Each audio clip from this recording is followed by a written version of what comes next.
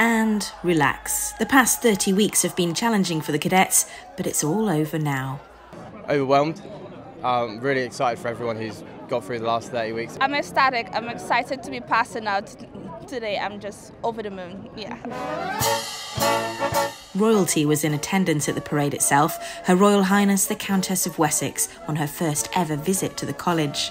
Friends and family bundled under blankets to watch. The sub-zero temperatures weren't stopping anyone.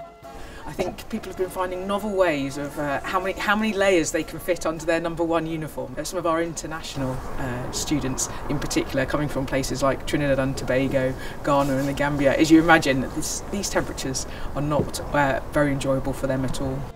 It's been a busy year for the service. They've deployed to both polar regions, crossed almost every line of longitude, operated on the seas of all the oceans, and sent training teams to 20 countries.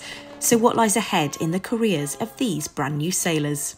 Really contested times around the world, and whilst support to Ukraine remains absolutely at the forefront of all our minds and maintaining Euro-Atlantic security through our commitment to NATO, this is not the only area in the world where there is tension, and part of our work will be alongside allies and partners globally deployed to ensure that the rules-based international system that we value so highly is reinforced, underlined and continues to deliver.